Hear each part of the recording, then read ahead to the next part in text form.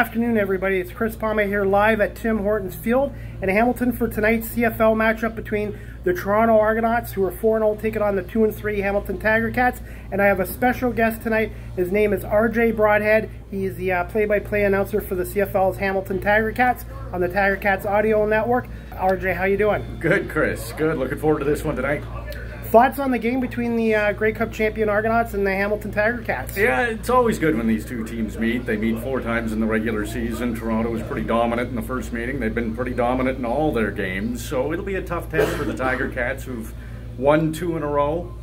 But they beat Ottawa, they beat Edmonton. This is a game, if the Tiger-Cats want to prove in the first third of the season that they're a contender, they have to perform well tonight.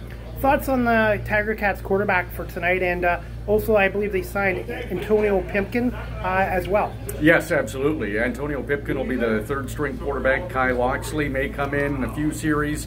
He's the 2nd string, but Taylor Powell is the starting quarterback. He's a rookie. He was at Carolina Panthers camp in the NFL, so he got to training camp late for the Tiger-Cats.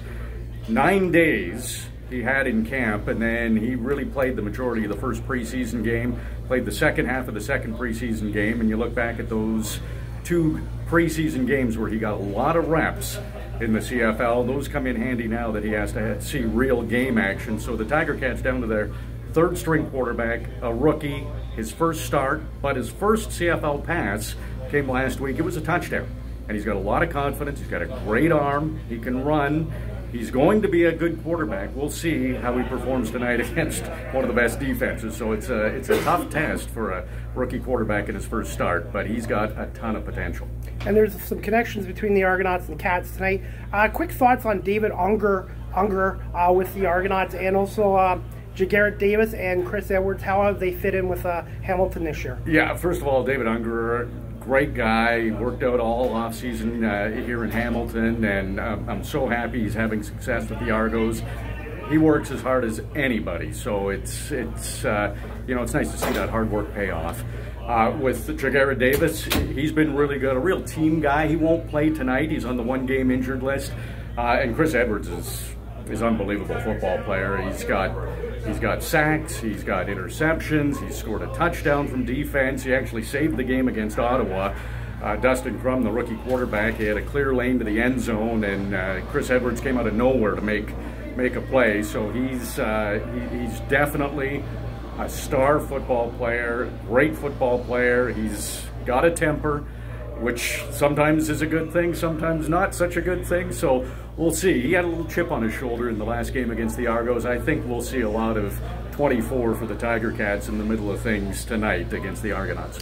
And finally, before we wrap this up, what are some keys to a Tiger-Cat win tonight against Toronto? Yeah, they can't turn the ball over. That's been a real problem for them this year. Last year it was a big problem. They've cleaned that up. The defense has been better at getting takeaways. But defensively, they're going to have to find a way to stop the Argos. And they're going to have to find a way to take the ball away. Argos only have 5 turnovers in their 4 games, so they don't turn the ball over very often. So that'll be a big key for the Tiger-Cats. They have to protect the ball, they have to be disciplined, and they have to find a way to stop the Argos offense and take that ball away on defense. Okay, and for those who can't make it down to the game tonight, where can fans listen to you and Luke Tasker on the radio? Yeah, it's listen.ticats.ca is the place to catch the Ticats Audio Network. You'll be able to see from there where to listen. But Luke Tasker, great Tiger Cat. His dad, Steve Tasker, great Buffalo Bill.